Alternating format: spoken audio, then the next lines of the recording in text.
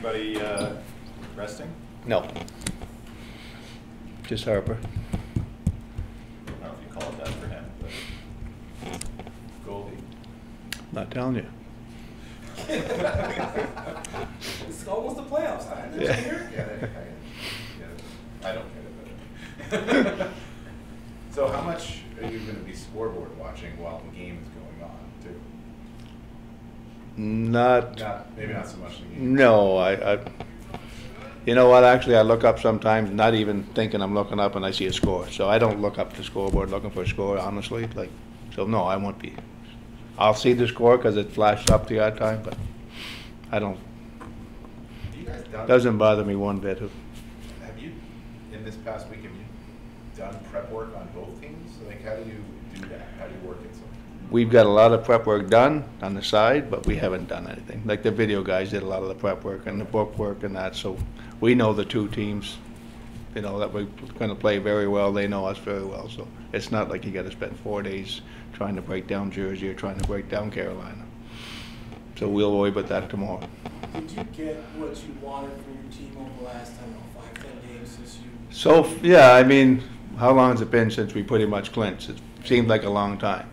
And so, for the most part, I'm happy with the way things went. There was a couple of bad games, there was some bad periods, but overall, I'm real happy so far.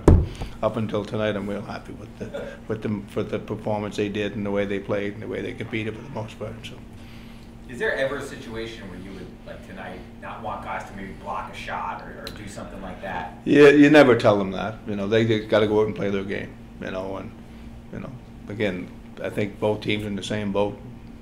Hopefully it's a good, entertaining hockey game, and hopefully everybody stays healthy on both sides and you get through it. And there's some nice plays. There's a lot of talent out there, a lot of skill, so hopefully they play a good, skilled hockey game.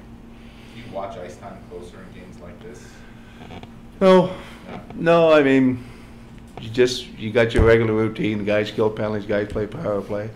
I mean, obviously you're not going to play guys, Meek and those guys a ton of minutes, but they're going to play their regular shifts. And I think over the last 2 to 3 weeks, I don't think anybody's had high ice time, especially our forward group. I mean, maybe Foxy had, couple of games, 24 minutes, but I don't think anybody's out there and that's, again, another reason why you don't get a rest player, because they're not playing a whole ton of minutes, and, the games haven't been real physical, so.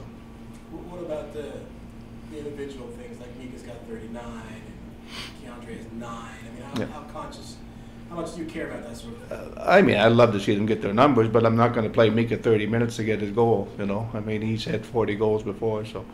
But hopefully he goes out there and, he makes a good play and scores his 40th goal. And same thing with Mitch Marner on the other side. I'm sure he hopes he gets 100 points tonight, but